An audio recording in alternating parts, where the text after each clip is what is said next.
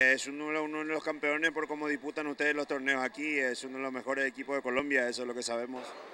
Con mucho respeto hacia los azucareros llegó a Cali el club paraguayo Cerro Porteño para afrontar la primera fecha de la Copa Libertadores de América.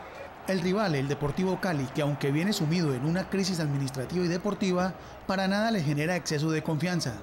Puede que no esté pasando un buen momento, pero sabemos que en esta Copa es otra la historia, otra la motivación también y va a ser un partido difícil porque van a jugar de local y van a querer ganar el partido.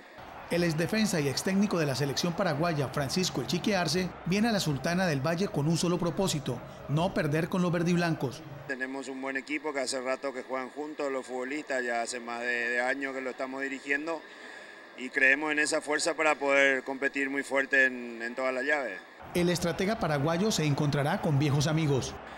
Que tiene un gran líder como Farid, que fue compañero mío y sigue jugando, que me parece que es una gran ganancia para el equipo. Por Leonel, por Vladimir, o sea, es un equipo bastante conocido. La idea del cuerpo técnico y jugadores es superar lo hecho en el 2011, cuando llegaron a la semifinal de la Libertadores. El equipo paraguayo viajó a Cali bajo estrictas medidas de seguridad.